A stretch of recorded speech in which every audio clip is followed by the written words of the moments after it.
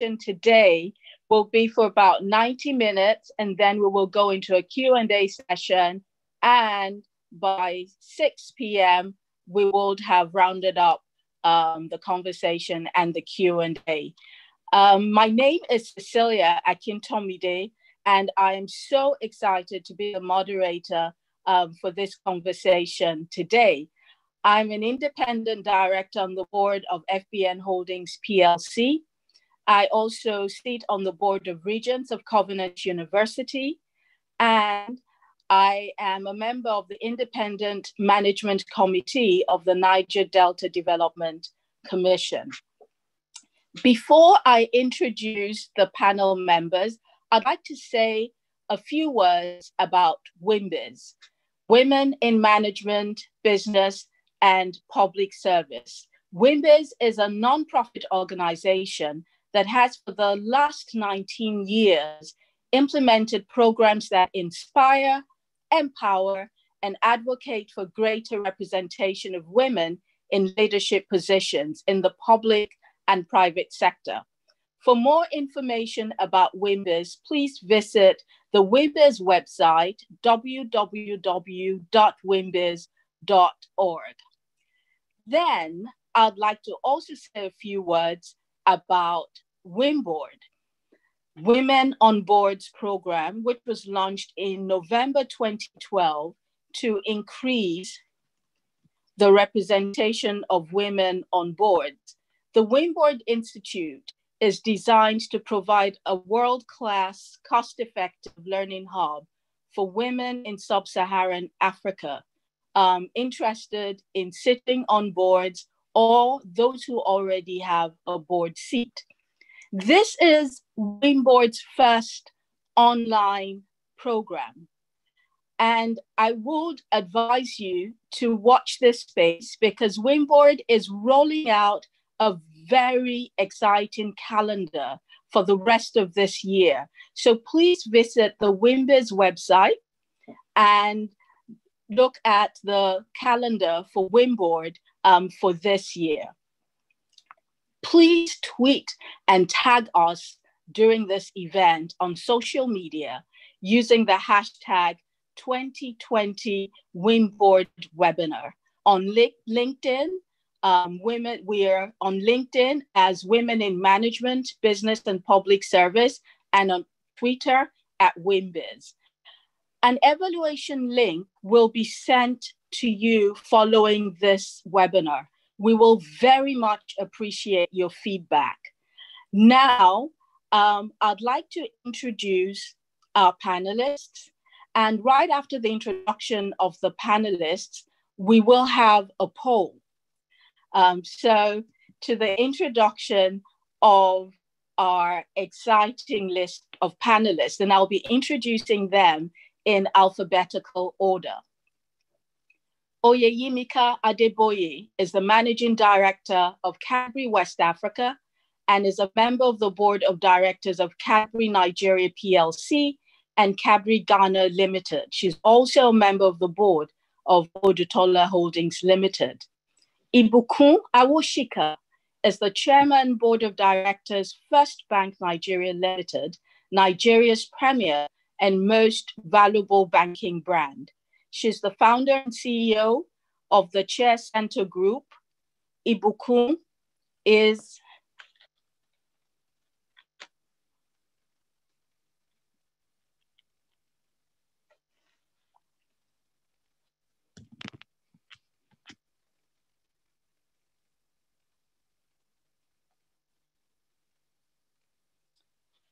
can you hear me? Can you hear me? Yes, we can. Yes, we can.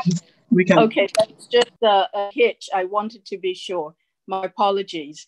Ibukun Awosika, I'll just start again. Ibukun Awosika is the Chairman, Board of Directors, First Bank Nigeria Limited, Nigeria's premier and most valuable banking brand. She is the founder and CEO of the Chair Center Group. Ibukun is a member of the boards of Cadbury Nigeria Limited and Convention on Business Integrity. Mitchell Elegbe is the founder and Group Managing Director of Interswitch, a company he conceptualized and has led since 2002. Interswitch, under his leadership, has remarkably diversified its business, broadened distribution channels, and expanded into new markets across Africa, driving revolutionary payment innovation and social impact. He is a member of the board of directors of Interswitch and Endeavor Nigeria. Audrey Joe-Ezigbo is the president, Nigeria Gas Association, and co-founder and deputy managing director, Falcon Corporation, a leading indigenous midstream and downstream natural gas and energy services company. Audrey is a prolific writer and author of 4 published books. Bisi Lamikanra is a partner and head advisory services for KPMG Nigeria, and she also heads the financial services group for Africa.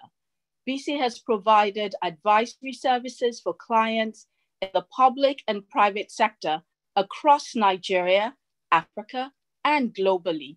She's a member of the board of Lagos Business School Enterprise Development Center. You will agree with me that we have a fantastic line of panelists. These are board and corporate gurus, and they will be sharing their wisdom and their experience with us. So I'd like us very quickly to go into the poll. Can the Secretariat bring up the poll? And we would like to know what the audience's thoughts on how boards have performed during the COVID-19 pandemic. So do you think that the boards were prepared, unprepared? Were they highly intrusive boards, or was it just business as usual? And then you have the option of indicating no opinion. So if we can very quickly take the poll, that would be great. And then we will go into our discussion with the panelists. Please remember to tweet and tag us on social media using the hashtag 2020 WIMBoard webinar. And remember, on LinkedIn, we're Women in Management, Business, and Public Service, and on Twitter at WIMBIZ.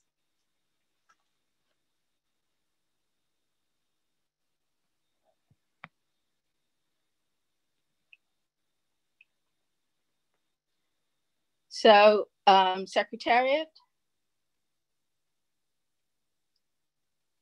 how are we doing on the poll?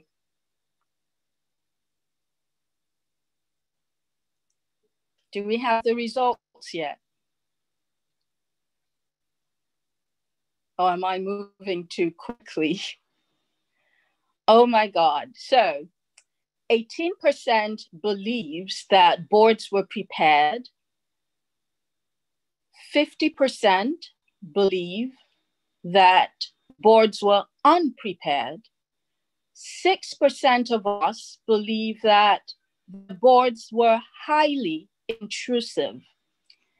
10% business as usual, and 17% no opinion. We will take this on board much later.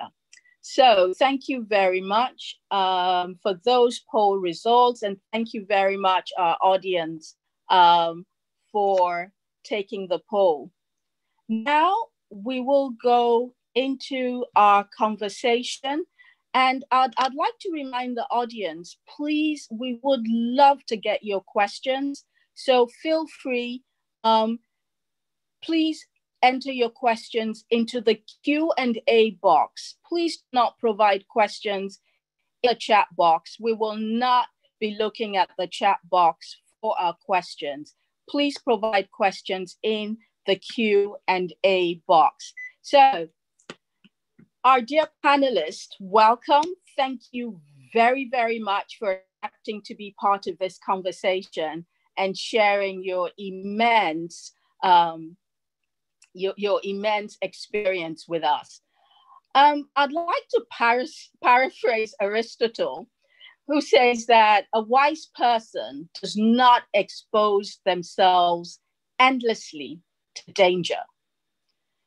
However, it has been found that majority of corporate crises derive from issues within the organization's oversight or control, and therefore preventable.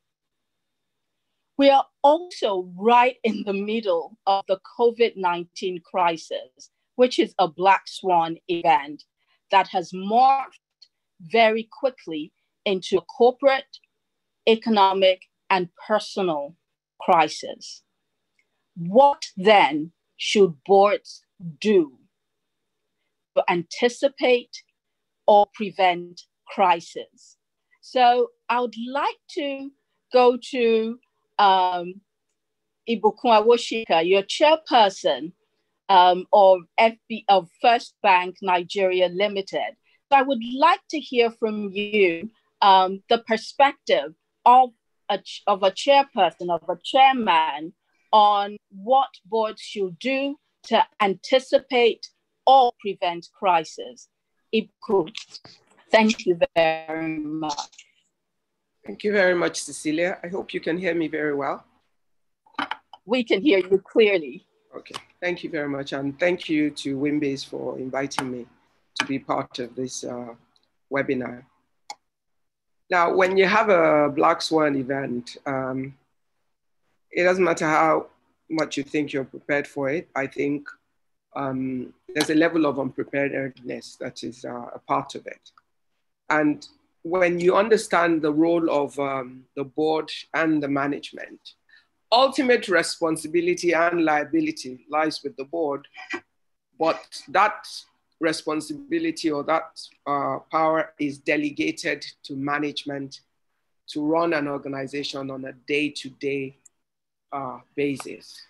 And I believe that in a situation around a table in a boardroom, you have multiple talents that are gathered in the interest of the organization to use their talents to serve the organization in its best interest. So in a situation of crisis, you would hope that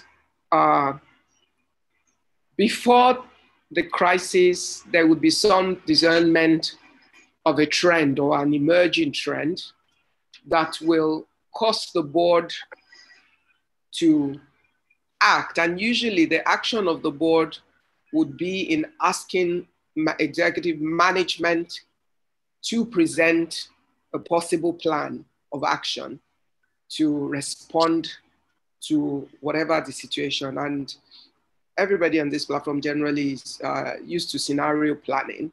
And what you can do in an anticipated situation is to have different scenarios that prepare you for how you will respond depending on how it plays out eventually. I mean, if you take this pandemic, for instance, even as you started hearing about what was going on in China, I think a lot of people thought, oh, this is not good. But I'm not sure that everybody could imagine where we are now in many ways.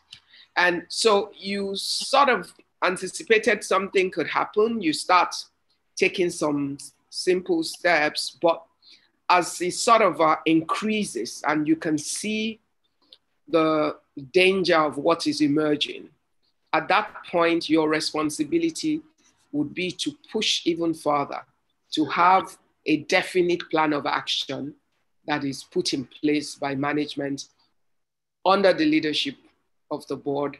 And when things happen, that's the plan that you expect will be followed. And I think this situation has not been different. If I take First Bank as an example, I think, especially when you have businesses across different climes, what I believe our management has done efficiently is to prepare for what the response will be in the different scenarios and all of that. And over the last few months, different parts of those scenarios have emerged. And the board has continued to work because you cannot stop working, especially in a fast-moving situation. And that's got to be part of how the flexibility to respond in a crisis must be there. The unity of purpose between the board and management to not lose sight of what is important and to stay focused on the plan and to support for the board to give management the necessary support to act as is necessary. That is something that you cannot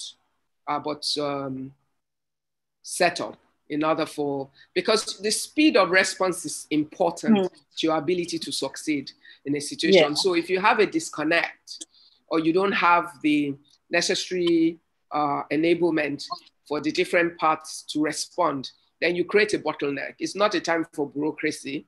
It's a time where you empower the system to work, you know, and that is something that needs to work well between the board and management in a time of crisis, without losing the overall oversight, which the board has a responsibility to account for. Thank you very much. And I really appreciated, you know, some of the things you've raised about the importance of discernment and watching trends, and then diversity of the board, having different talents, and also having scenario planning, having a crisis management plan that you have rehearsed.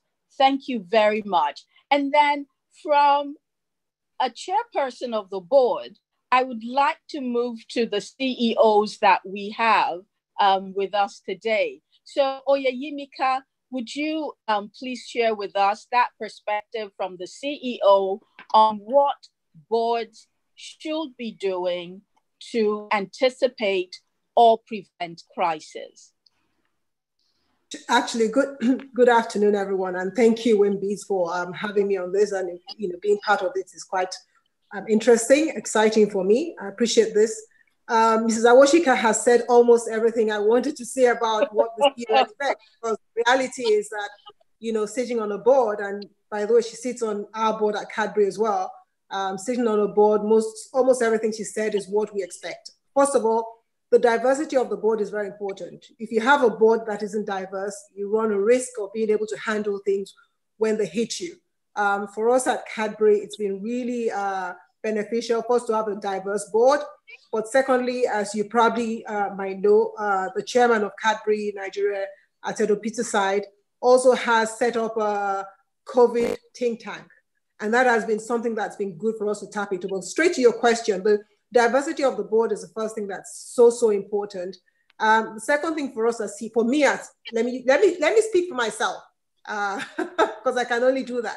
I think the most important thing is to have a board that's available. I can call, reach everyone at any time I want, and my board has been fantastic at that. Every board member has been literally available for advice, for direction, for support. The second thing is to get their perspective. Because of the diversity of the board, each board member has literally a different perspective. Sometimes, the same, but you will pick up things that are different from where they're coming from and from what their background is. And that's very, very important. As I said, at the beginning of all this COVID situation, the reality is for us, it wasn't a massive shock. As a multinational, we had probably a first-hand experience from our business in China. And the first thing the global company did was to ensure that we all started taking learnings and prepping from what happened in China. What we could not predict is how Nigeria would handle it as a government, and the things that the government of Nigeria would put in place to enable us to react the way that China reacted to its own pandemic. So from that angle, there's a bit of a difference on how you handle things. But from a board perspective, I think just the diversity of the board being available for us, being supportive, when we need them to support us is really what you need. And that has been very helpful for our business. Great, thank you very much. I mean, one of the things that you talked about that also Ibukun mentioned is that being proactive. You see a situation happening in another in another environment. You don't wait until it happens in your environment. You actually start planning scenarios and taking action. I'd like to also get the views of Audrey on the same question, what boards can do to anticipate or prevent crisis. Thanks, Cecilia. So just to add to the two perspectives that have been shared, which in my view are extremely robust, is the fact that, I want to take it from the poll results that said that about 50% of boards were unprepared. And I don't think that should be surprising, because I personally feel that on a global scale, most nations were not even prepared. So it's good to hear the perspectives of the multinationals who, like a Cadbury, that had the advantage of looking at what happened in China and being able to quickly think about how it could play out in Nigeria. But the reality is that most of us were kind of more reactive. And this is a big learning point from the point of view of the board. Board is very key in terms of long-term strategic thinking, in terms of shaping the risk appetite and framework for the company and so on. So when you look at the different plans that are usually put in place by any company, whether it's in terms of your emergency response, business continuity, crisis management plans, and the rest of that, I really have taken some time to reflect and realize most of us didn't factor in the kind of situation we're in now. And most boards were not thinking that there could come a time when your entire global logistics, your supply chains, and all those critical levers to your business were grossly impacted. So it's a huge learning, certainly, that we must think beyond the proverbial micro and macro issues. We really have to begin to look at the world we're in now, where there's a possibility for a global event, black swan type thinking, and how it can impact on the business sustainability. And of course, the issue of partnership, I think, is really critical. Both Mrs. Awosika and Mrs. Adeboye have spoken to this to say that this is a time where there is need for a deeper level of handshake between the executive management and the board. This is not the time to step back and be waiting for the quarterly meetings, because literally the landscape is still evolving as we watch it. So being able to work in partnership without getting into where you are effectively in executive management, but there's really need for a much closer interaction, bringing your 360 thinking from your various perspectives to the fore to see how to better position the company for the future. Yeah. Thank you very much, Audrey. Mitchell, if you could also share your views on the conversation, what boards can do to prevent and anticipate crisis. Thank you. Mitchell? Thank you very much. Can you hear me? Yes, we can. Okay. I think everything that has been said so far is very much in line with my thinking. However, I think there are one or two things I'd just like to chip in. I think first is the fact that the board takes a long-term view of the business. So we typically plan our business for seasons. Okay? Yeah. In between seasons, a lot of things come up. And the way my board looks at this is to say, what exactly is the mission? Okay, so imagine you're flying a plane and you want to get a particular destination. A lot of things can happen in between, but you don't change course until there's a major event. And so what we try to do in the case of Interswitch is that we have a very clear vision of where we are going. And this is usually captured in what the board likes to call a landing zone. And it is well defined. It says, by this time in the future, we would like to be valued this way. Our revenues or EBITDA, as the case may be something in this range. And then the question that comes up next is, what are those triggers that can help us get to that zone where we want to land? And what are the traps that we need to be conscious of? When you do things like that, you don't usually recognize what kind of black swan events can take place, but you do understand that there are traps. So in the case of Interswitch, for example, we track 4 things, okay, that we know could potentially disrupt our business. One of them is what are called organizational dysfunction. The second one is unrehearsed major market changes. The third one is technology laggard or solution failure. And the fourth one is poor business practices. The interesting thing about COVID-19 is that it hit all four at the same time. Okay? And the impact clearly was major. However, because these are things we track from time to time, it was not something we did not quite envisage. And so we're able to begin to navigate the business in a way that we can cope with the current situation. So while it is true that we did not envisage this, but the way it has turned out is such that working with the board, we were not totally unprepared, okay? And we're able to recognize the impact this could have on the business, and basically move the business in a manner that we can continue to ensure that the services we want to provide to our customers, we're able to provide. Thank you very much. You know, you and Audrey talked about this, highlighted the importance of long-term thinking and also the scenarios.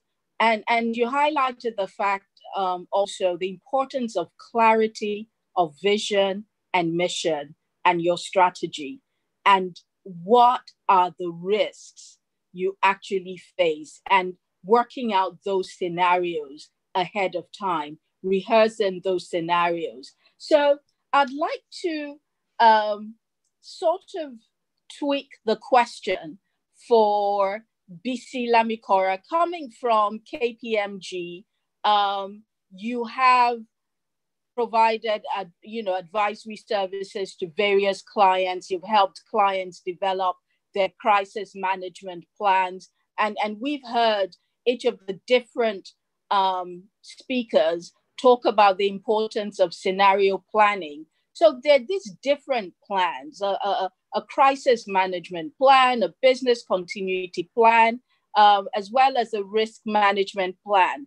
In your response on what boards should do, BC, to prevent as well as anticipate crisis, I'd like you to talk about the different plans and also what boards should be doing to make sure that they actually get the assurance of the value of those plans.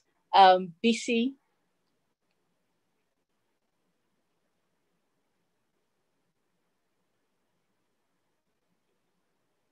Bisi, can you hear us?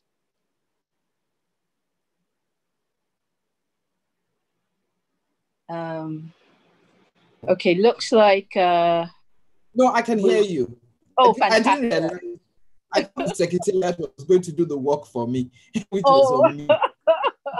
So that's what it is. So good afternoon, everybody. I think, first to say, I just wanted to, acknowledge the work that WIMBIZ is doing and the WIMBoard, and there've been loads of webinars, but very few of them. I think the emphasis and the focus on governance has been underweight. That's the word to use.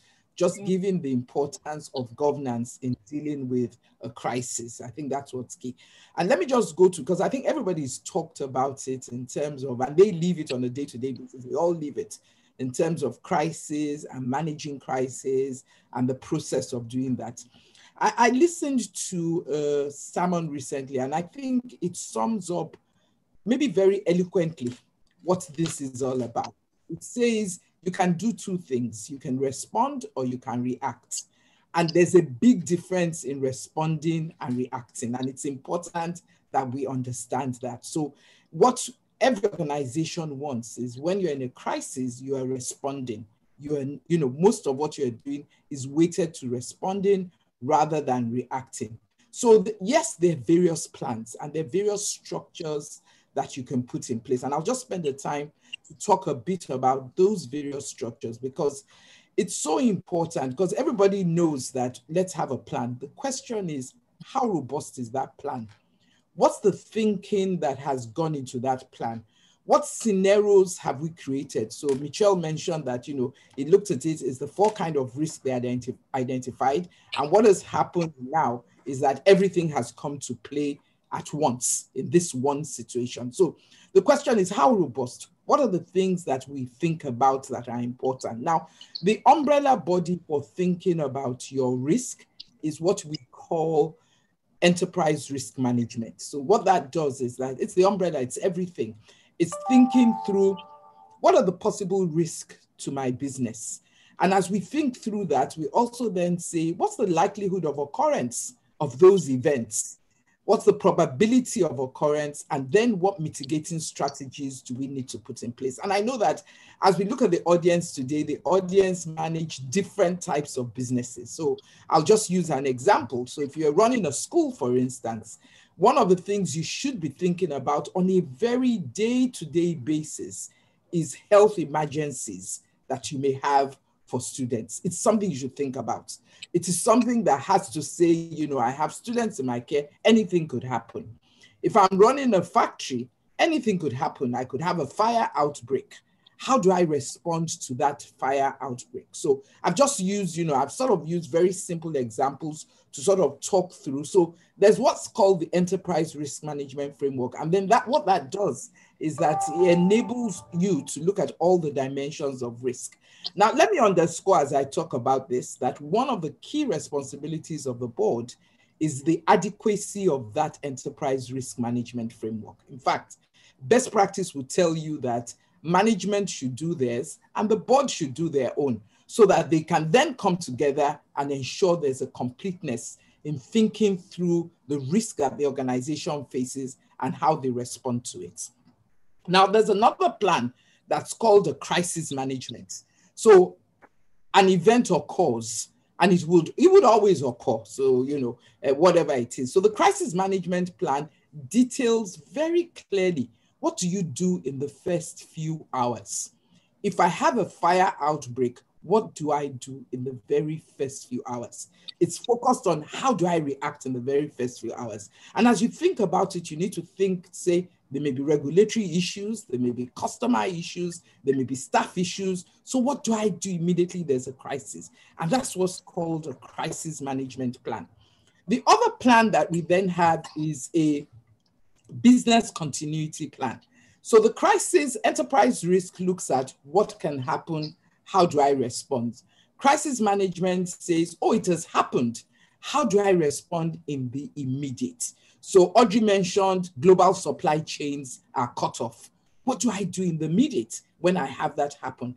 My business continuity plan begins to look at how do I ensure the business is resilient? How do I ensure the business recovers? What do I do to minimize the impact on everything in my business? So from operations to stakeholders to customers, what are the things that we need to do? Now, the last plan that we'll just hear the word branded, which is very important now, is my disaster recovery plan. And it's now become important for both large and small organizations. So banks always had a disaster recovery because it's focused on technology. What happens if my servers go down? What happens if I have a fire incident and my whole server goes down? What happens if I have a cyber attack and it's a major cyber attack that shuts down my systems? So big businesses have been primed to think about it. I think one of the things I'd like to say now is that in coping with COVID, every business has got more digital now. So it's not just for small businesses. It's for not just for big businesses, it's for the small business. So the small business who is online, the small business who has to do a fulfillment online. And I'll give an example. You know, obviously we've all been doing a bit more procurement online. So I did something 2 weeks ago, and then I found out I'd paid and I had to be chasing. I had to go and call somebody to say, who owns this business? I haven't heard from her. She's taking my money. And I then got the person's number. And then I talked to the person. And you know what it was? It was just as simple that her email was not working. You can't afford that. Because you know what it was? Immediately, I was thinking of the reputation of the business. Immediately, I was thinking, how do I blacklist this business? Mm-hmm. So you can understand that all these things are extremely important in terms of your enterprise risk, your crisis management, your disaster business continuity plan, and your disaster recovery plan. Thank you very, very much. And on that, I mean, I just love the way you've set up the importance of those plans. First, your enterprise risk management plan and the framework, and the fact that the board should develop its own and management should develop their own. I mean, that is that's a great insight you've shared with us, and that this is looking at what can happen. And then we have the crisis management plan, which looks at what has happened when the disaster happens. What do you do in the immediate? And then the business continuity plan, which looks at how you ensure your business resilience, and your disaster recovery plan, which focuses on bringing your technology back online if there's been a cyber failure. Thank you for that clarity in the way you've set this out. And now, so we've talked about what you should do to prevent and anticipate a crisis. And, you know, it's great to be able to rehearse. It's great to be able to have those plans. But yes, you've been hit by a crisis. What do you do now? You're in the crisis. So what would characterize a board that is effectively managing a crisis? And can the Secretariat at this time bring up again the results of the poll? Because I think it would help us again to look at those results. So from the results, again, a lot of the audience believed, so 18% of the audience were of the view that boards were prepared in the heat of this COVID-19 crisis. 50%, though, believe that boards were unprepared. And 6% actually felt they had, as they say, trigger-happy boards. They were highly intrusive. And then 10% of the opinion that it was business as usual for boards. And then 17% were of no opinion. But really 50% are of the view that boards were unprepared. And we have to make sure that by the next crisis, our boards are better informed and better prepared. So what should characterize a board that is effectively managing a crisis? So let me start from the CEOs, because you are fighting the fires and you're also board members. So I'd like to start from the CEOs. What should characterize a board that is effectively managing a crisis compared to the business as usual board? Can we start with you, Audrey? Okay, thank you, Cecilia. Great question. So like you pointed out, we're in the crisis, and then what are the expectations from the board? I think that first and foremost, you don't want your board to miss the fact that, yes, they are trying to ensure the interests of the company are protected, but they still have that fiduciary responsibility to protect the shareholders as well. That said, you, the CEO, and I think I speak particularly as a founder, as an owner manager, you know, there is a way people tend to, everybody has expectations of you, I should say. And literally during a crisis, everybody's thinking on their feet. And so you find that sometimes it's overwhelming, sometimes it's draining. And so you really need your board to help you get out of the bubble of the firefighting that happens day to day and keep you focused on the strategic. I think that's really key. And that's why I mentioned earlier that there is need for a closer handshake, closer interactions. You want to be able to engage your chairman, especially more, and she or he should be able to help you, you know, focus your thinking from the point of view of where the business needs to go.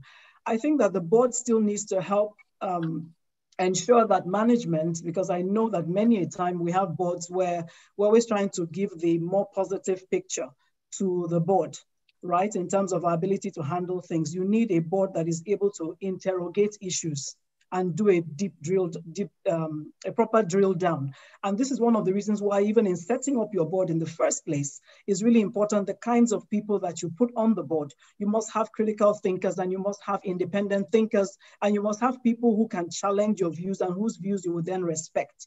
Now, if you've already set that up, at this point in time, it's a firmer handshake. It's more interactions on and offline, and really just helping you look at both the micro and macro issues, thinking out of the box, especially, like I said, when you're having to grapple with day-to-day and a lot of demands from you. So I think that having a board that helps you to process the risk, the way risk can play out, the way the uncertainties can play out is really critical at this time. And then working closer with management to fashion out effective strategies just to get through this difficult period and be sure that sustainably so we continue to run and grow the business. Thank you very much. I mean, it's really interesting that how you constitute your board, the talent you bring onto that board now becomes one of the success factors when you're in a crisis. And thank you very much for pointing that out. Also, it's great the way you set things out that, the board needs to help the CEO to go from the daily fires to still keeping the strategic focus in mind. That is a critical deliverable of the board. And then you talked about agility, being able to think fast, and also availability, the importance of that partnership between the board and management. So you better have a good relationship prior to the crisis, because that's part of the success factor when you're in the crisis.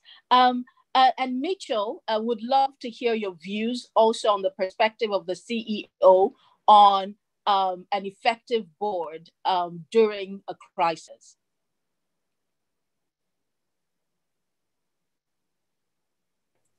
Okay, thank you. I think in addition to what Audrey has said, I think I would like to bring the issue of perspectives.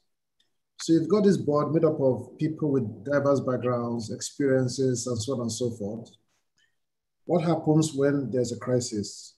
Typically, what you would like to get is different perspectives, experience that they've had before on how to deal with this particular issue, especially as it affects the external environment. So most CEOs tend to be in control of what happens within the organization because they know that that's what they do day to day. However, whenever there's a crisis, it usually worries them from the point of view of the external. What is happening out there and what kind of impact will that have on the organization? So I think having a board that can bring different perspectives to bear in time of crisis is, in my view, extremely critical. The fact that somebody tells you, we have done this before, when this happens somewhere else, this is how it was treated, gives the CEO a lot of confidence. So having a very supportive board that brings different perspectives to bear, that they can put at the disposal of the CEO, in my view, is extremely critical. This is in addition to the points that Audrey already made. Thank you very much, Mitchell. Bringing different perspectives and having a supportive board. And again, this goes into really, I would say, the science of having the right persons on your board. In the beginning, it's not about a group of friends coming together. It's about critical talents being brought together, critical, valuable talents being brought together. So I'd like to hear also from you, Oyeyimika. So Audrey and Mitchell have said two critical things that are very important. The first is about the composition of your board. And again, I'll go a little bit specific to my board and say that we are fortunate to have a very mixed and diverse board. And that has been fantastic in terms of helping to manage this crisis. So, not to get too specific, but in terms of the composition of the board, having two bank chairmen on my board, is one thing that has been really helpful. Having a strategist, having a business owner, having a CFO, having someone with a commercial background, having someone with a technical background, they all have come in with different perspectives. But more importantly is what we've done before this crisis, which is how we manage our business from the board side. Our business continuity plan, which is a very detailed plan, is shared with the board, not shared as in just for the information, but we prepare one as management and we hand it over to the board. And they spend quite a long time going through it and coming back throwing questions at us to test, sense, and check it that it can work if there is a crisis in reality. We also do a business risk review with the board where we look at all manner of risks that could happen. So there are 2 different documents and 2 different plans. And again, the board goes through this, and because they've all asked questions and checked what we're doing, when something like this comes, which you could never have predicted, I mean, if somebody said to me, list all the risks you would have as a business, I definitely would not risk that, add COVID to the risk list. It's, if somebody said to me it could happen, I'll say never, impossible. But here we are. But what did we do with the document? There were still quite a lot of things that were valid with that plan. And the board had the confidence in us to say, we know what you have there. We know what you need to do. Just, roll back and dial back to us when you need us. And like I said earlier on, access to the board 24/7 with no complaints at all. I mean, it's amazing. Sometimes I would call and I would say, oh, is this a good time? And I get a whisper like, I'm in a meeting, can you call me back in 2 minutes? Or I'll call you back in 5 minutes. It just gives you that confidence that somebody out there is going to call you back to give you advice or reassure you that, look, all is well, all is okay.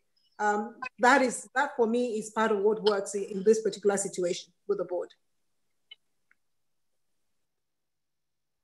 Great. I mean, one consistent thing that all of you CEOs have brought up is the importance of having a supportive board, as well as a board that is available. And then I like the fact that all 3 of you raised the importance of the playbook. So if you have plans that have been rehearsed ahead of time, plans that have been critically and robustly reviewed, then even in a Black Swan event, you have certain processes already in place that can be followed. And so these plans remain important and should be rehearsed because you will rely on them, whether it's an anticipated crisis or it's a Black Swan event. Thank you very much.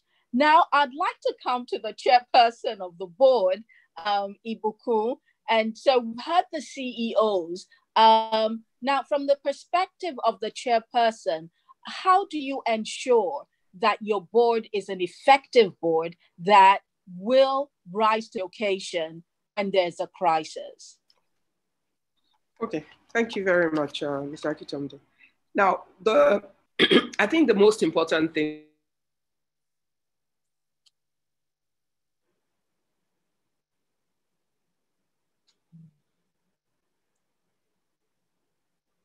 Okay, looks like the line it's frozen. Maybe very quickly, let's go to Bisi Lamikanra until we can sort out this technical hitch. Bisi, are you there? Can you hear me? Yes, I can hear you. Yes, so can you chip in while we sort out the technical hitch? Okay. So if you can talk about an effective board when managing a crisis. Okay, I'll touch on, and I think some points have been raised in answering this question that is important. I just want to reiterate it because for a board to be effective in managing a crisis, it meant that the board, it was an effective board. It meant that there are 2 dimensions to it. There's the dimension of what we may call the quality of the board, what we may call the diversity of the board, which is the point that is being made. The fact that the board members are available, so they haven't overstretched themselves and they have effectively are able to commit the time, focus, and passion to the organization is extremely important. I think the other one that's key is that it's also having a board that is in harmony. So it's not dysfunctional. Now, what you don't want is you don't want a head mentality in a board. And I think it's important to emphasize that when you say it's in harmony, you don't want head mentality. You don't want chumminess that doesn't allow board members to think independently, to challenge themselves, and therefore challenge management. So I think that's important. I think the second bit that is key when you talk about the foundation are the structures you have. And it's extremely important. So what are my corporate governance structures? How do I measure the effectiveness of the board? I was listening to a webinar not too long ago, and a CEO of a big multinational was saying if he has a stay-a-week issue with his board, it's how does he weed out non-effective board members? How does he go about it?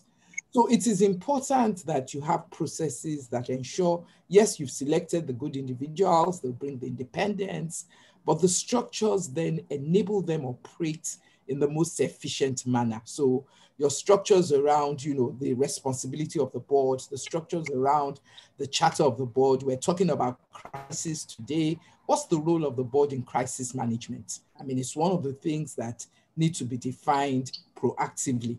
How does the board interact with management when there's a crisis? So when I looked at the survey, one of the points that people said was that, maybe the board was too intrusive. That itself can be a problem.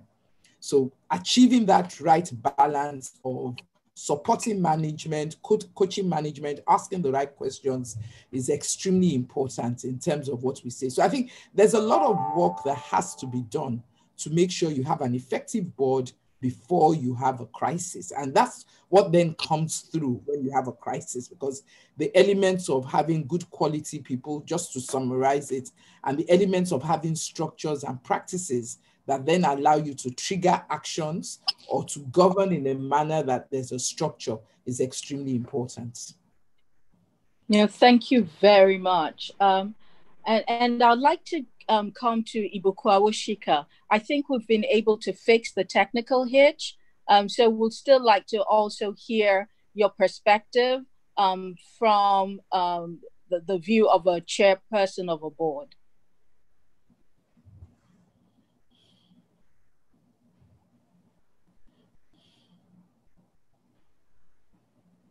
Hello, Ibukun. Can you hear us?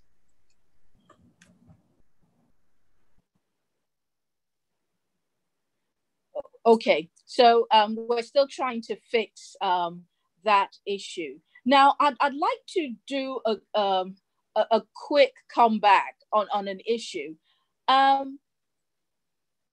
Sometimes in having role plays in managing a crisis, some say you sit that crisis management within one of the standing committees of the board. Another school of thought is you create a crisis management committee that is crisis specific. Would like to hear your views on that.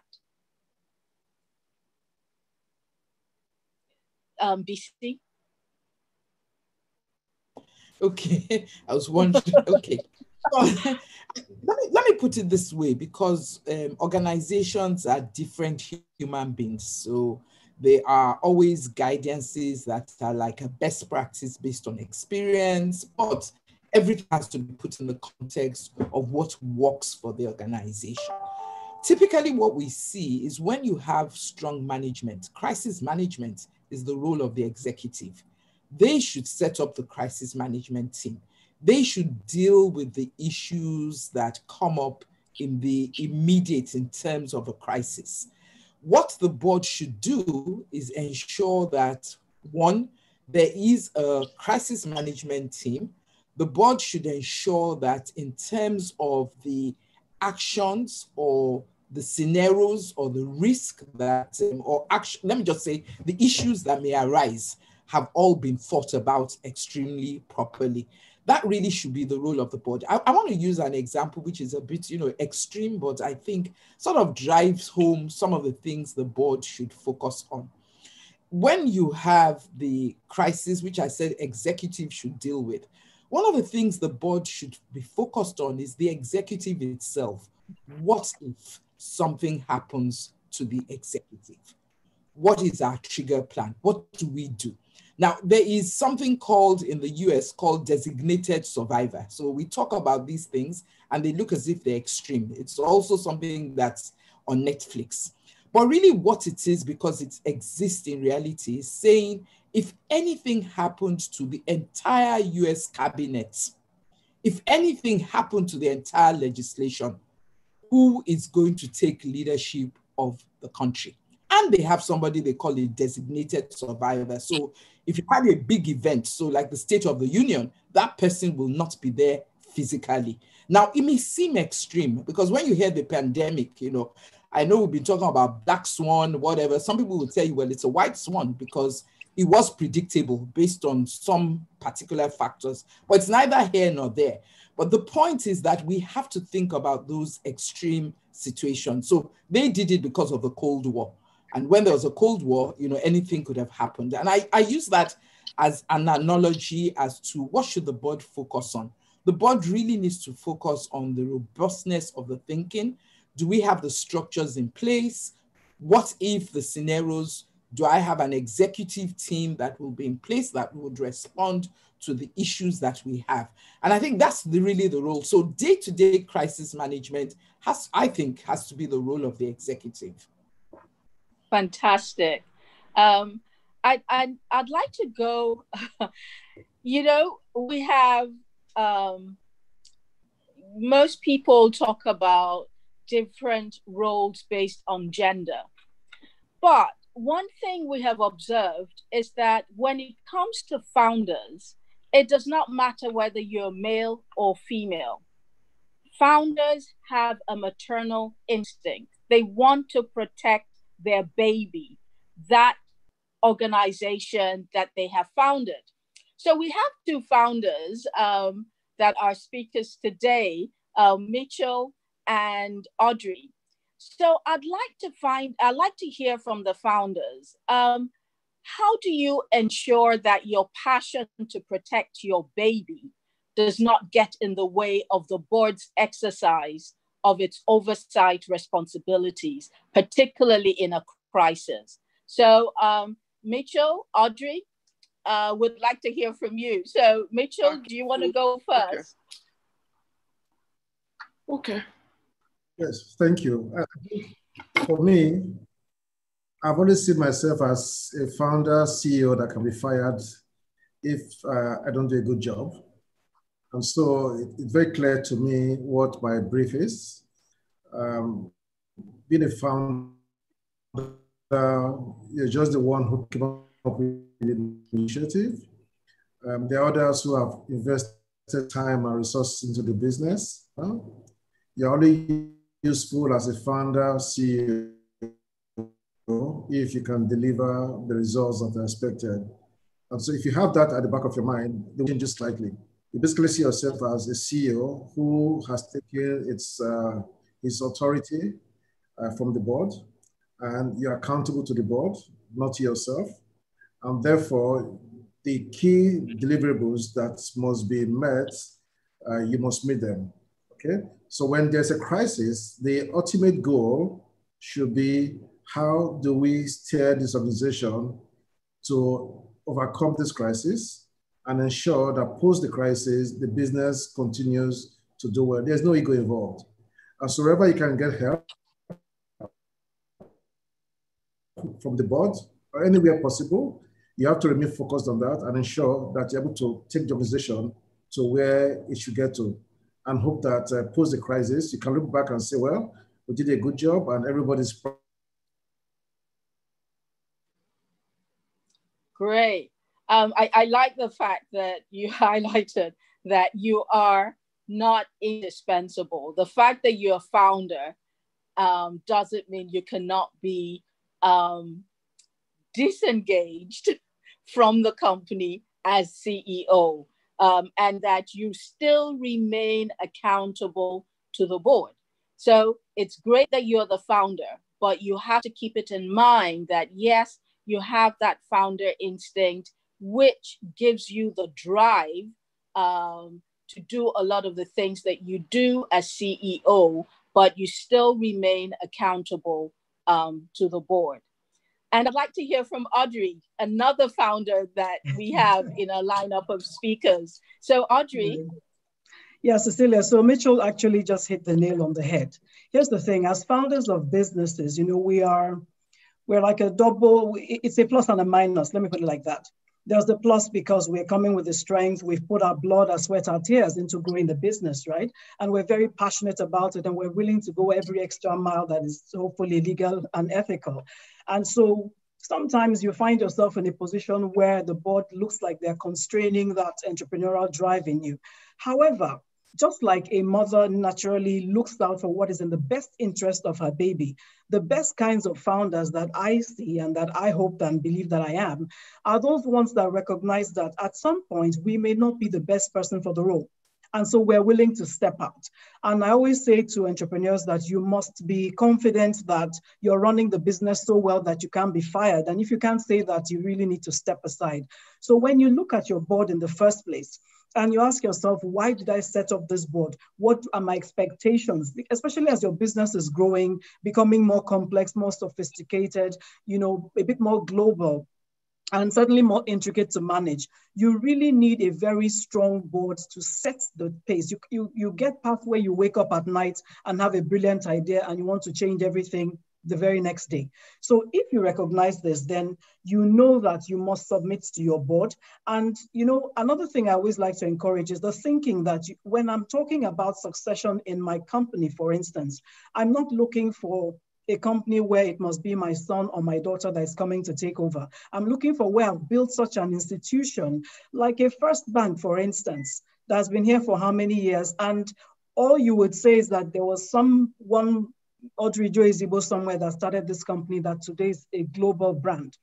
If you recognize this, then you are less antagonistic to your board and you are more submissive to their direction. That's what they're there for in the first place. I believe that as a CEO, as a founder of a business, if you set up a board that you cannot respect their directives, one, you are certainly shortchanging your business, and quite certainly you are shortchanging yourself. And maybe it's just time to step aside. Founding means you build things. If you're an entrepreneur, you build things. If you have built something up to a certain point and you're now finding yourself always having issues with your board because of the direction they feel the business may need to go, it's either the board needs to go, which I suspect is not the case. Most likely you just need to go and start something else and let someone more competent than you take on that role, because you must be able to recognize when it's time to step out and let other people grow your vision to heights that you can't. So I think it's a conflict situation that is real, but depending on the perspective that the CEO, the founder has about this business, this baby that they've birthed, they will always allow for the best decision to prevail. Yeah, thanks, Cecilia. Thank you very, very much. I mean, I love the fact that you highlighted that succession planning doesn't have to be biological. And that is something that one needs to highlight. I think we've been able to fix the hitch. And so I'll still like to come back to Ibukun Awosika on what she sees are critical for a chairperson to ensure that you have an effective board managing a crisis.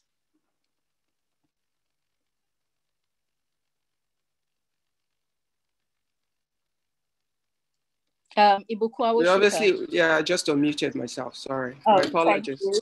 I had a hitch and then I couldn't get back in. The system wanted me to fill some long form. But you know, we still want to hear your view. So okay. We had to work out that technical hitch. Okay, so what I was trying to explain is, look, one of the most important service that a company can do for itself is to constitute the right board from the onset. Unfortunately for us in this environment, there is quite a bit of challenge with that, especially because I also want us to respond to the kind of audience that we have. the audience we have, everybody is not from a multinational or from large corporations. We have a lot of small and medium-sized companies, and you want them to understand the factors that are at play. It's not about having your husband, your cousin, your uncle, your friend on the board. For every seat that is occupied at your table, you must know exactly why that person is there. You must know the strength that they bring, and you must know the service you expect from them for that company. And the time you get to test if you have done a good job of that is when you have a crisis. Because if you are a CEO, I listened to what Audrey and Mitchell said. If you're a CEO that is egoistic or just wants to be an all-in-all, well, you will get an all-in-all problem situation in a moment like this, all by yourself, because you'll have a board that is just cosmetic and cannot add any value to you. But if you've done a good job of actually bringing people that you will listen to, that's for owner managers, because I'm also a founder and an owner manager of the Chair Center Group. I sit on both sides of the field.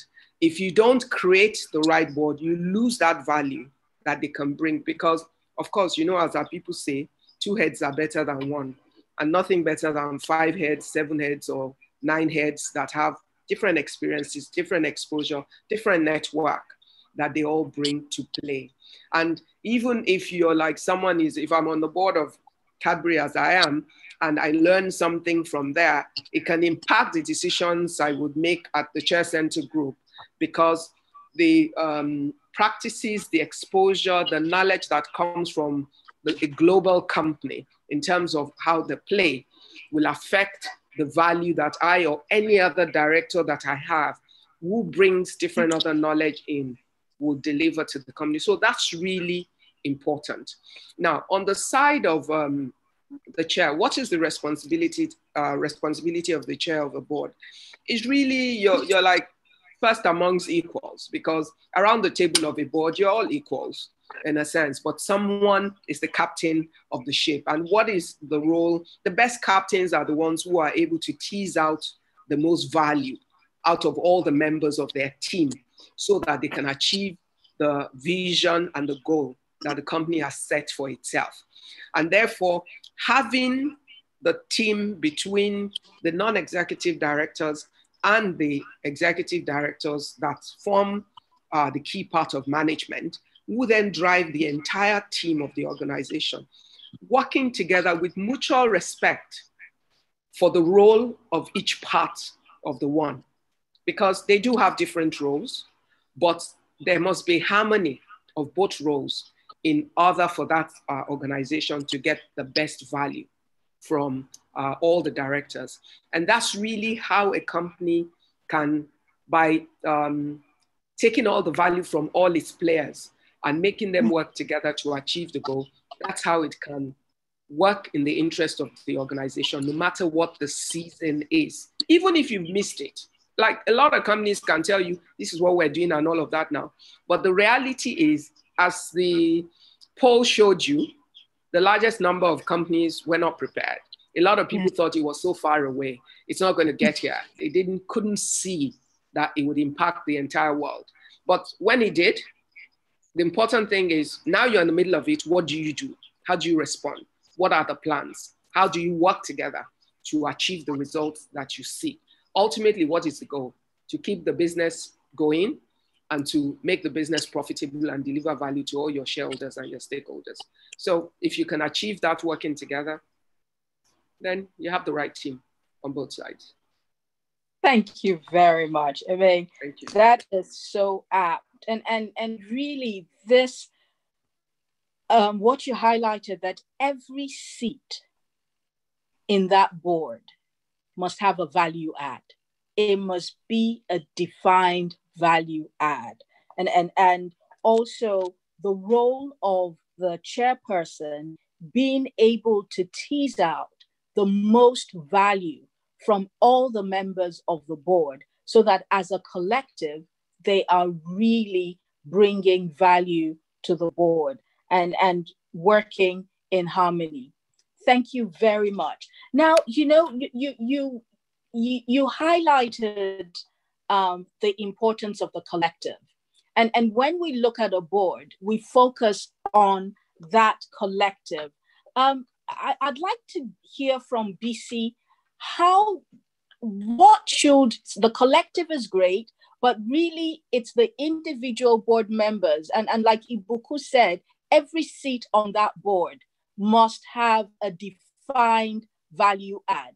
So what are the sort of skills that individual board members should develop or should already have so that they bring value add in the event of a crisis? So Bisi, would you like to say a few words on that? Sure. Let me start it off. I think the first thing to say is that you want a board that's experienced when you have a crisis. And I believe Michelle referred to that earlier.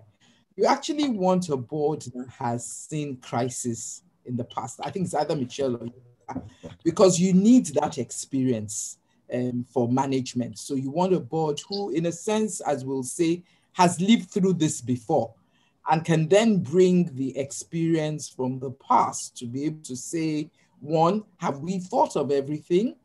In terms of our reaction, is our reaction complete? So when you say, have you thought of everything? Have we thought about our regulators, how they will react? Have we thought about how the customers will react? Have we thought about what is key to our staff? So experience is number one, and it is key.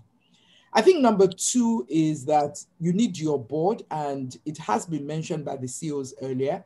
You see, when you're in a crisis, management is focused on almost the things that are in front of them, the issues that are in front of them. And remember, those issues are always multifaceted and they're rapid when you're in a crisis. So the focus is on those multifacets, on responding extremely, being very responsive and responding fast, as you would say. So you actually also need a board that has strategic thinkers, the board that's also looking at, after this crisis, what are we about? I think Michelle used the word, it's a helicopter. We know where we're going to. What we don't know is the turbulence that will meet along, as we're journeying in that helicopter. So you need a board that keeps you on that long-term destination. That's so important. So the board is able to keep you on that long-term destination is extremely important. I'll say the third one that's important in terms of the quality and the composition of your board is also the ability to manage stakeholders. So when you have a crisis, there are typically several stakeholders that need to be managed. There is your regulator, there's the government, there are various people your bankers, and you need your board to be able to help you manage those stakeholders effectively so that, in terms of the reaction. I think the other thing which I'll end up is that you need a board who really holds you accountable to your values as a company. Because when you have a crisis, it's easy to forget the things that are true and the things that are important. So every action has to be in light of what are my values. If my people are first, then have to take those short-term decisions that then ensure that I have put my people first. If the quality of what I deliver to my customers is what's important, I have to say, yes, there have been supply chain issues, but I'm not going to have any shortcuts.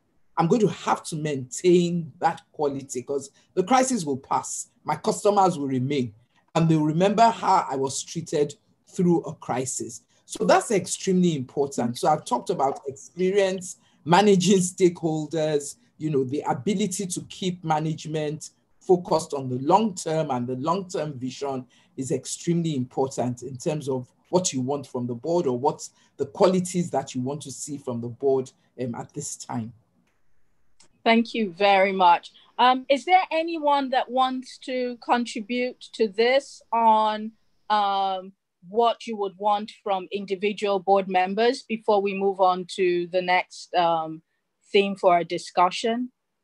Okay, Cecilia, what I'd like to say is, at the point of crisis, sometimes there are surprises around the table. But you know, we said at the beginning, at the point that you're appointing people, you must have a sense of the value that you're bringing them on for. But sometimes there's a lot of latent value that you do not know about until you walk into a crisis. Either experiences they've had that nobody is aware of one way or the other, networks that they have that you don't even know anything about, which brings out the factor of trust at the table.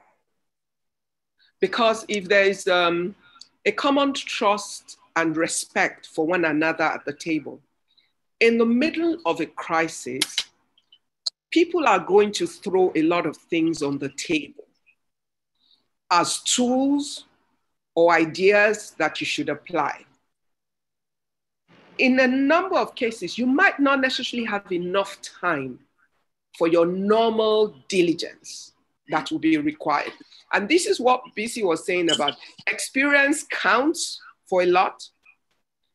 The team building within that board and mutual trust and respect for one another will come into play. Your ability, and some of it will be, you would get some of it wrong in the middle of, I mean, you want to minimize that, but reality is some of the things you will try out with the best of intention will not work out. But you shouldn't end up then turning that into a blaming game and all of that, because there's mutual trust of intent of every person at the table. And building that harmony, building that trust, and being able to extract whatever value, known or unknown, from everybody in the middle of a crisis would be key. And that's really what makes the chair of the board is like the conductor of the orchestra. And at that point, there can be divergence of opinions between directors and management.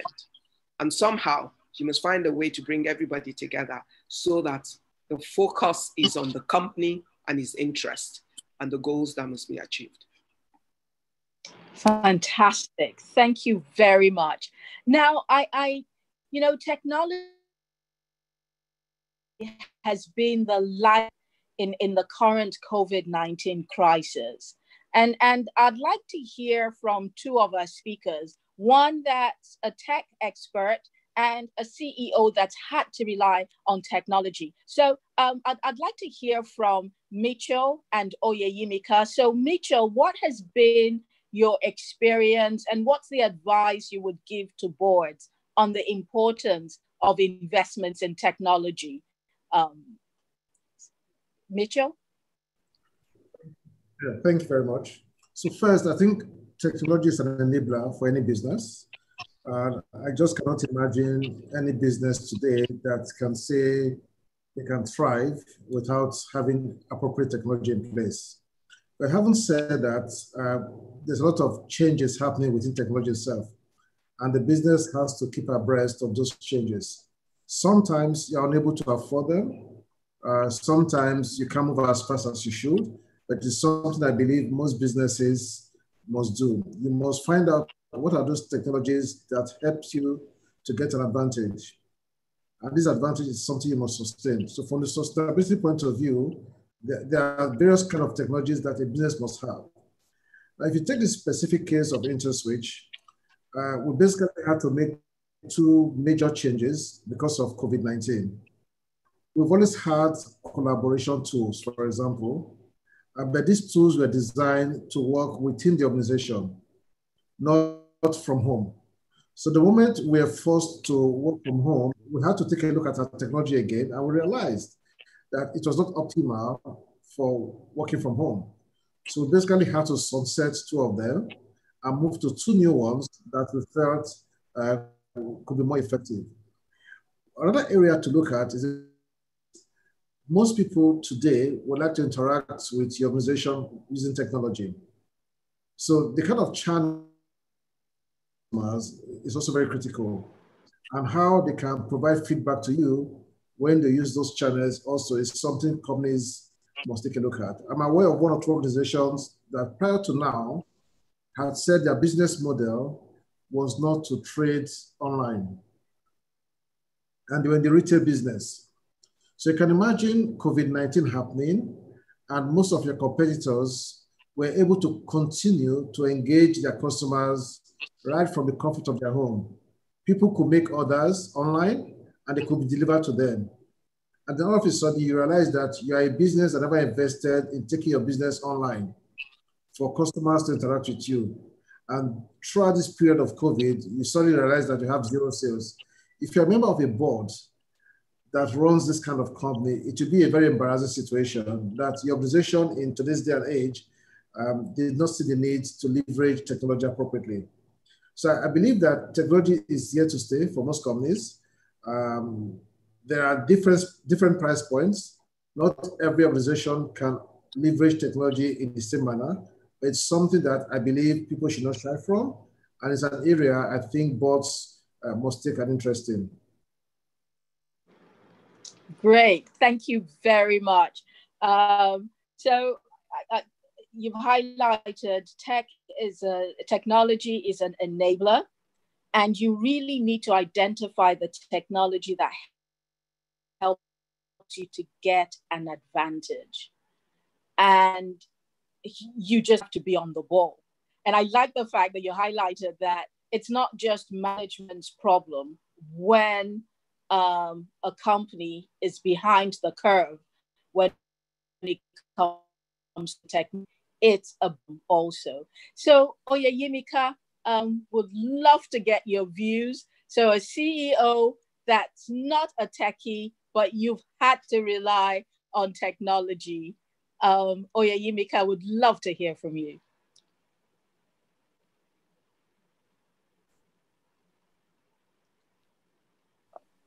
Hello. Hi, technology was about to fail me there, so I had to quickly find running out of well, two things quickly. Looks like I'm running down on battery power, but two things quickly. First of all, as a global company, we've been fortunate to have a tool that we use anyway because we work remotely, having a region office in Singapore. My business unit is being managed from South Africa, and my boss is currently in Australia. So 3 time zones, needing to connect, and having been doing that, not just myself, but the entire organization. Various people have various reporting lines. But in addition to that, and probably more importantly, is the ability for the teams to work from home, and for us to support them by providing the cost because they have the tools, because that is the work tool we use anyway. It's just that people now having to work from home and not using the server in the office, not using the Wi-Fi in the office and that sort of thing. So in terms of working from home for employees, we're on course. I think where we had to quickly change things is actually our business itself in terms of commerce and trade. And, Mitchell mentioned that. So, for our business, fast moving consumer goods, Nigerians like open markets. So literally 80% of my sales comes from open markets across the country. Okeari, Aba market, Onitsha market, that's where people trade. With the markets closed, we had to quickly switch to retail. Now, in all fairness, again, the learnings from China prepped us a little bit. But, unlike China, where the open market is 25%, for us in Nigeria is 80%, almost 80%. How do we switch quickly to make sure that I don't lose 80% of my revenue? Is going into retail, going into neighborhood, enhancing our footprint across the retail space and making sure that we're there. Jumping into telesales, I mean, the commercial team were extremely agile in this and just trying new things with no fear for failure, because it's switching quickly and doing something differently or missing out completely. So the quick switch was there as well for the team. And that honestly really helped us in terms of picking up at least some of the sales that we could have lost. So telesales, e-commerce, all of that came into being. And even our customers were switching to that. We had orders coming in from WhatsApp, and we had to then, translate that into our SAP system because they didn't know how to do it from, a person that's used to sending an email from their store in Warri now wants to order but doesn't have the tool to do so. So you get an order on WhatsApp and you say, well, I can't accept your order on WhatsApp because I can't connect WhatsApp to SAP.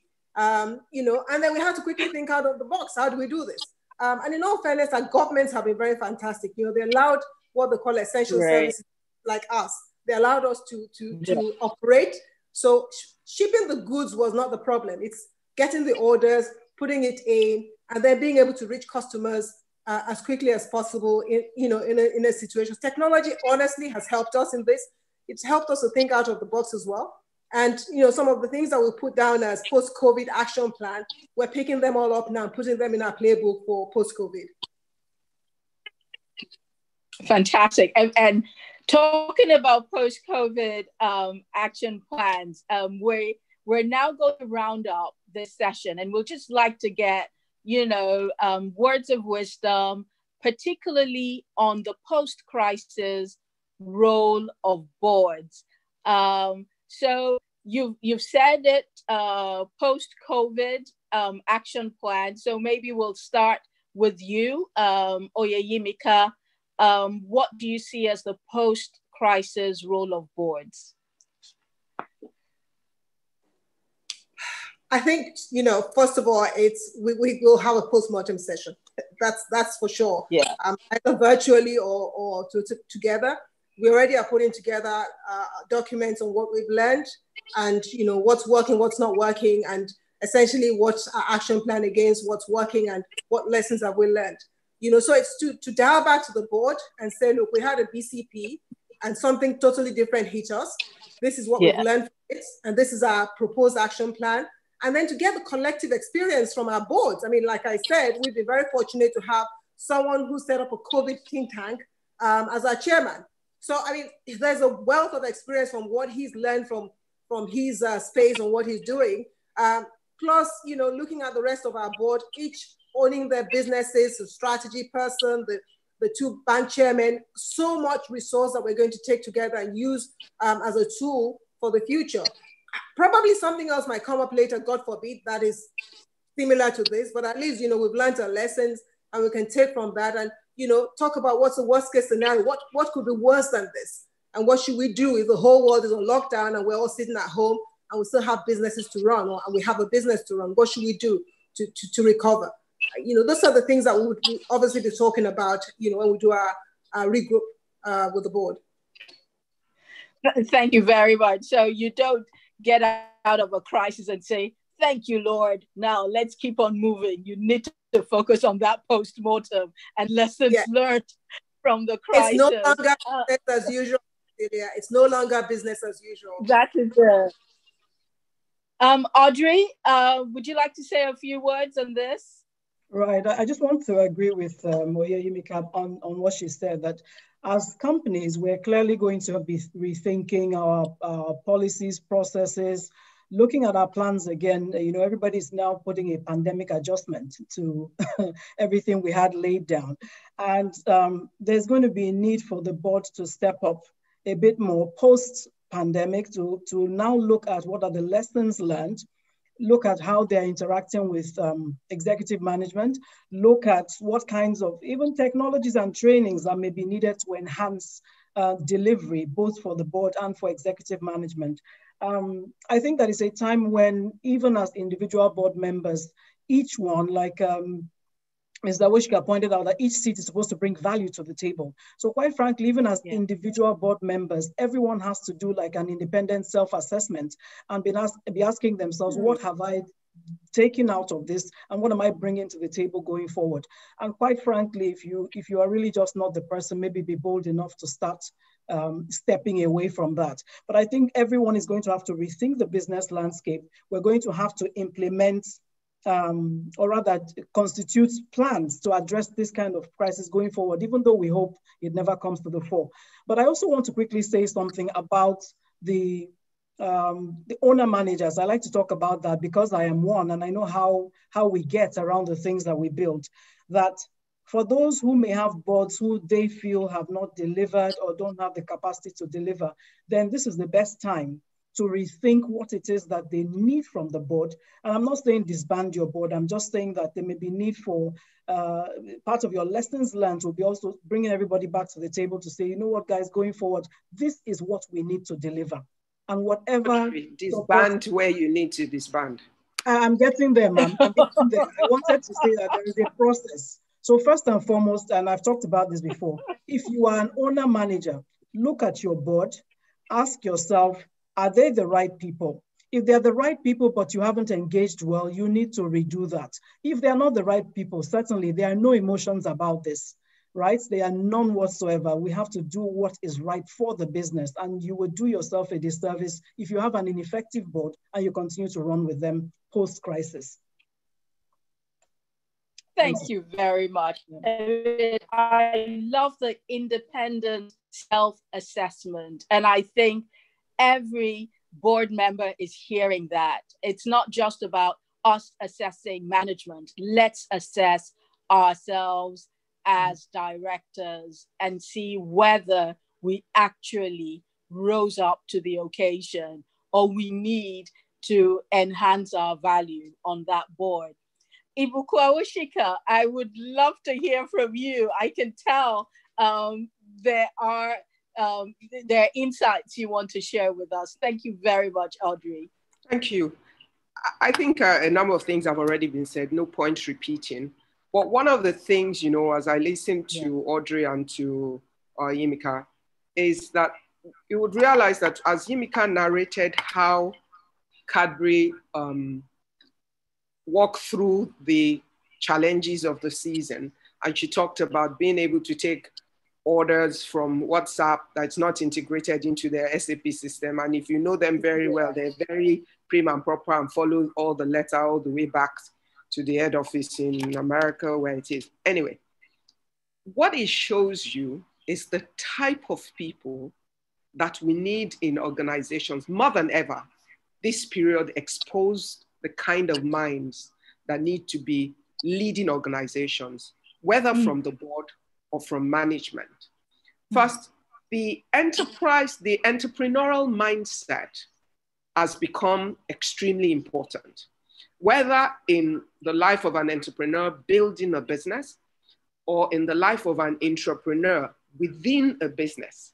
The flexibility of mind to think outside of the box, to operate outside of the box, to be quick to make necessary changes without being tied to bureaucracy or this is how we've always done it in a situation that requires to throw everything down and reset is really critical. And you will find that I'm sure as we go through all the postmortems, there will be many companies that will have reports about how their system was their biggest handicap, how they were unable to respond to the changes that were required simply because either you had a fixed mindset CEO, a very narrow-minded board, or individuals that were at critical junctions within the organization that could not think outside of the box in order to move it forward. And that's important for all of us as entrepreneurs, that we must never forget to continue to remain entrepreneurs, no matter what size or scale our business becomes. And that even as we work or run multinationals, that entrepreneurial mindset and that liberty and flexibility to respond to situations must never be lost within an organization. We don't know what's ahead of us tomorrow. So that would be my biggest learning. Thank you. Thank you very much for those words of wisdom. Having the flexibility of mind and knowing when to actually come out of the well laid out processes to be responsive. I think that is critical.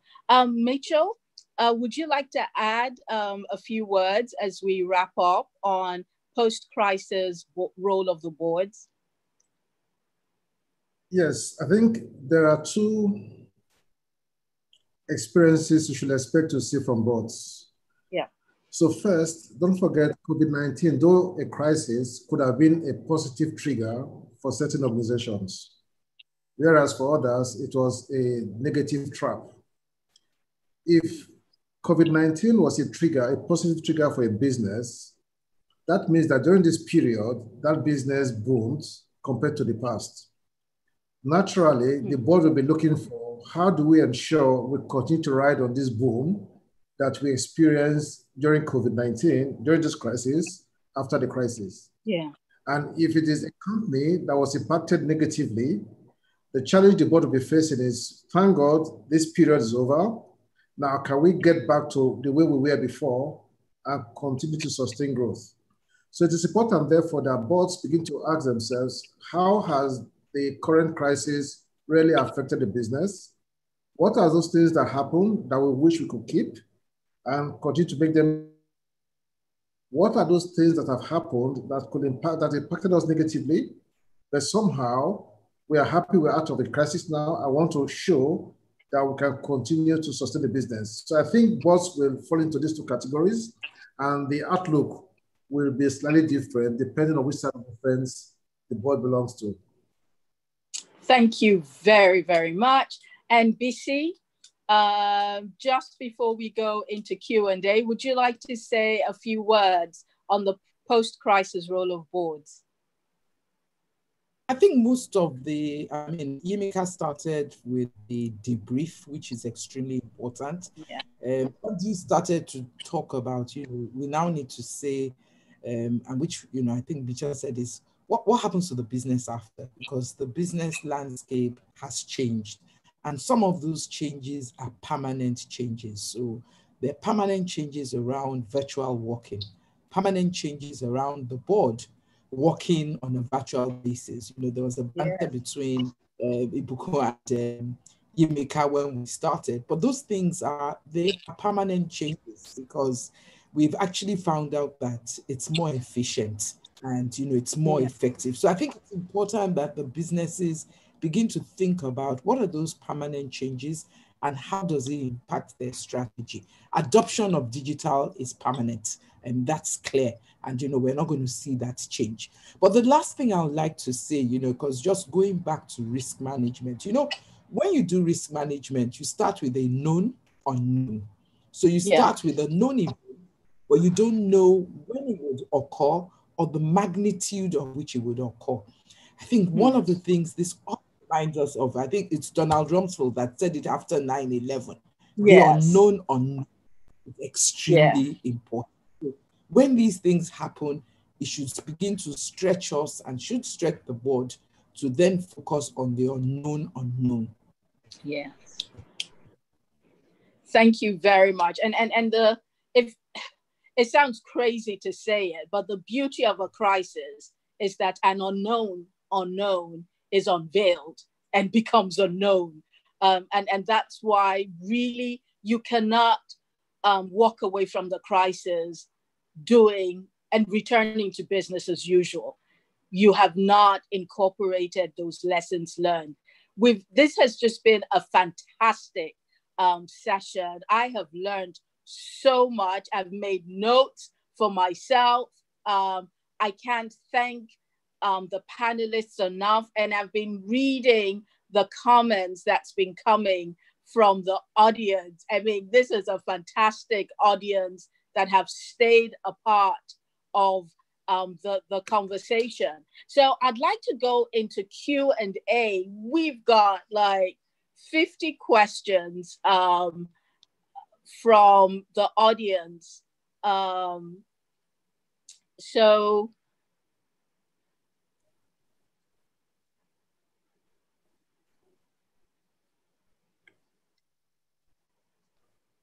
Well, I think quite a lot of the questions actually relate to how you constitute a board and the types of competences that you should be looking for. So clearly, the audience wants us to drill down on specific competences. And as you know, WIMBoard also is helping women, preparing women for boards. So it's not surprising that there's quite a lot of questions on specific competences. Will Ibukun Awosika like to say a few words on that?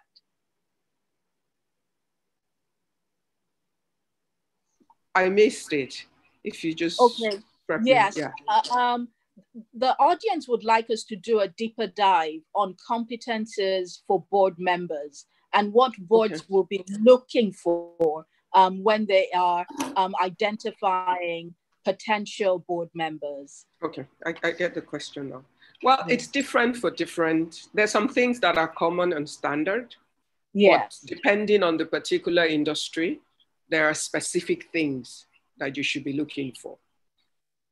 Experience, general business or career experience, corporate experience, or enterprise experience in building a business would be key over time, because there are a lot of learnings that you can then bring to the table in terms of that. It's absolutely essential that you understand financial records. You must be able to read accounts. So I'm not saying you should be an accountant, but you must understand what a balance sheet is. You must know what the profit and loss, what it means. You must be able to look at the financial statements and understand what it means, because numbers are not numbers. When you're looking at them, they speak, they tell you a story, and you must be able to understand what story the numbers are saying to you. You don't have to be a specialist, but you must have a basic understanding of those things.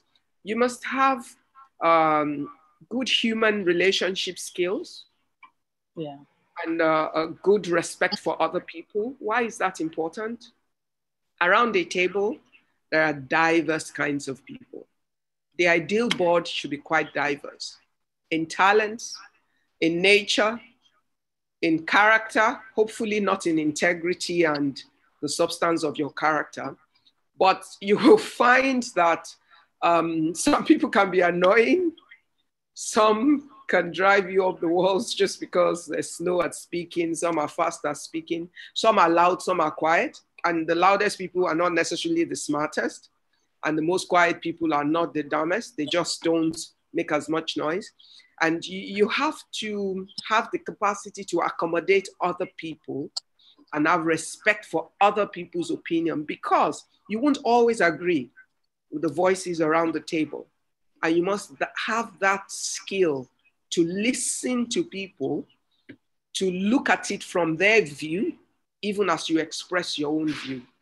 You must have the discipline to keep to the rules in some sense.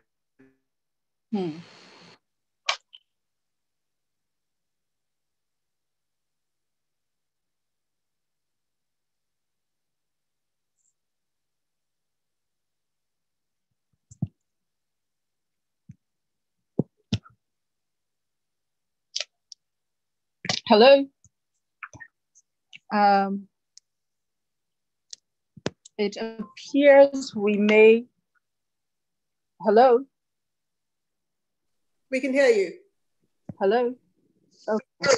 Oh, okay. Yeah, we can hear you. It appears that Awosika got frozen, but I'd like to hear from Mitchell. One of the questions asked was whether, and actually this will go to all of you, did you observe any gaps during the COVID-19 crisis? Did you think that there were certain competencies that were missing around the boardroom, or even just missing around senior management? Is there anyone that had that observation? Can you hear me? Sorry. Yes. Thank you very much. Yes, we can now. And we were just asking whether giving the importance of constituting the right talent on the board, did any of you observe any competency gaps in the heat of the COVID crisis, or really it was a confirmation that the right talent was around the board's table? And I think that's a question you're not likely to get public answers from anyone in terms of their own board. That would be a matter for the board to deal with in terms of whatever they have realized, if that is true or not. But it would be a disservice if the organization does not go through that process. But in reality, certain institutions already have that matter covered, because like on our board, every year you have an independent assessment of the directors. you get to evaluate their role, their contribution, and their value add every year. And that report comes to the chair of the board, and then you have a conversation with each director in terms of where their gaps are. And then you make a plan in terms of how to improve them to fill that gap. And where you feel that over time, you still have some gaps and you're not getting the result, is either you bring certain people on to fill the gaps, or you exit some people in order to, where you don't have room for additional and you feel value is no longer being delivered, you make changes. You're always reconstituting a board anyway. You need a refresh sometimes in order to change how things are, because the skills you require change from time to time. As at 3 years ago or 4 years ago, having someone with serious tech or digital knowledge on a board for a bank was not a major part of it. But as digitalization came into the financial services industry, that became key. Having someone that has digital security and all of that knowledge, those are major parts of what you do now. So your board that was good 5 years ago is not necessarily good now. So you need to always have the liberty to create a new mix in order to achieve what is in the interest of the institution and your shareholders and or your stakeholders, which should always be the paramount thing I would consider. Thank you very much. So there's a question for both Oyeyimika and Mitchell. So crisis has happened and all of the wonderful plans and playbooks that a company should have, you don't have them. What advice would you give to that type of management and the board? They are right in the heat of the crisis, but they don't have the playbooks. So who will go first? Mitchell or Oyeyimika? Well, I'll go first. I think if you don't have it, you need to start to get it, go away from it. I think there are people like Bisi that can assist. They have playbooks that are well-defined that can assist you with getting them on board quickly. I think that's the best advice I can give. If you don't have it, you just have to get it. You can't run away from it. Thank you very much. Very pragmatic. Oyeyimika, and would you like to say a few words on this? In the interim, while you're doing that, please think out of the box and get off your feet. Get as much done as quickly as possible. You really have to think out of the box and work as you go. You would be in a firefighting mode, so you need to get all the help you can get and do things quickly. Thank you very much. There are quite a lot of questions.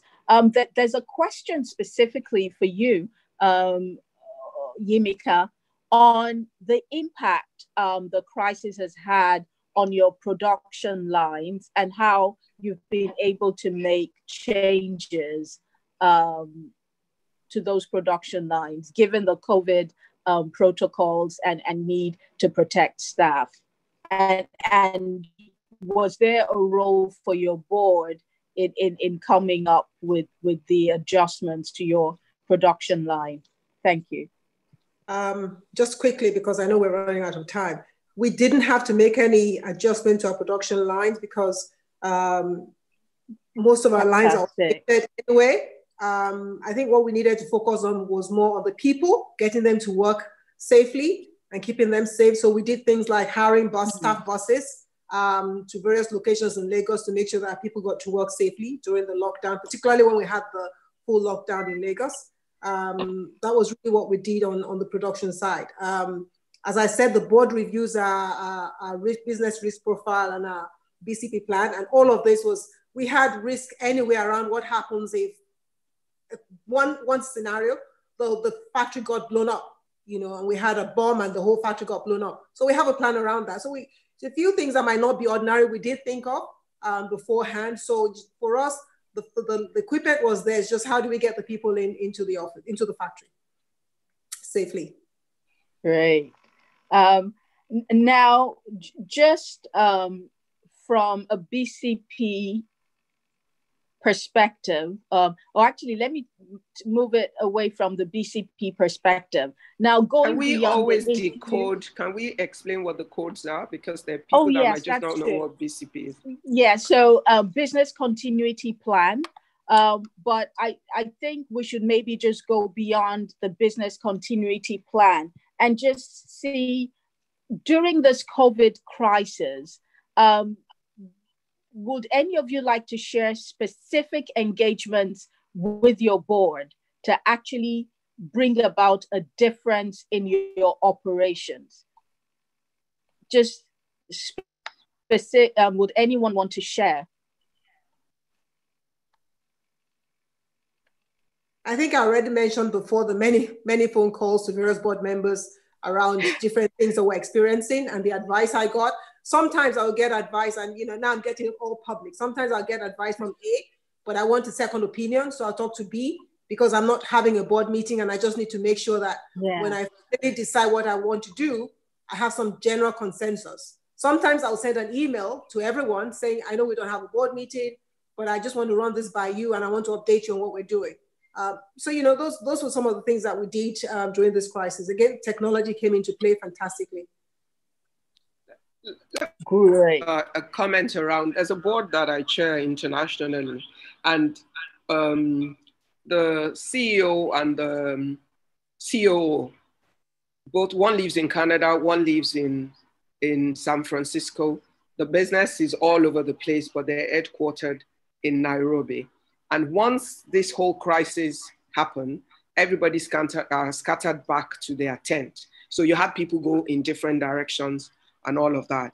But one of the things the CEO did that I find very effective is, because he knew we couldn't have board meetings, there wasn't the chance for a lot of engagement, but their business is quite high moving, and there's a lot of moving parts. There were too many critical things going on within the period. Every week or every 2 weeks or so, he wrote a full detailed report of key business issues, key developments, their decisions, the things they're doing, all the critical moves they've made, and he would send it forward. So if you had an opinion, either to enhance, to support, or to know, you were informed. So we're about to have a board meeting or so next week, and it was easy to make the board meeting into 2 hours instead of 4 hours. I chair that board, and as the chair, I could say to him, you don't need 4 hours. We're totally aware of most things because you've kept everybody abreast of it. So assume all of that information, just give an executive summary of it, and then go on to the other key things that will come from the rest of the board. So in unexpected situations, you might need to work in an unexpected way. And the approach of the CEO and the board, the way they work together, will always make a difference as to how that works. Thank you very much. We cannot respond to all of the questions. This has been, I would say, a thorough discussion, and I'd like to take this opportunity to thank each and every single one of our panelists. You have shared your wisdom, you've shared your experience. This has been fantastic. I have learned so much, and I'm reading the comments from the audience, and the comments from the audience has just been deeply appreciative. So I want to say thank you to each of you. I also want to thank the audience. Please remember, there will be an evaluation link sent to each and every one of you. We would appreciate it if you could complete that evaluation, and if you can complete that evaluation and send us your feedback. We deeply appreciate your feedback. It's the only way we can get better. And please visit the WIMBIZ website. WIMBoard is going to be rolling out its calendar of events and online events. So COVID notwithstanding, the WIMBoard program is going to be rolled out, and please watch that space. So from all of us at WIMBIZ and WIMBoard, to all of our panelists and to members of the audience, thank you very much. We know and we're very sensitive to the fact that these are interesting times, challenging times, and we can only encourage you all, stay strong, stay safe, and God bless us all. Thank you very much and goodbye. Thank you, Ibukun. Thank you, Mitchell. Thank you, Bisi. Thank you, Audrey. Thank you, Oyeyimika. And to the fantastic Secretariat of WIMBIZ, I mean, you've done a great work, and kudos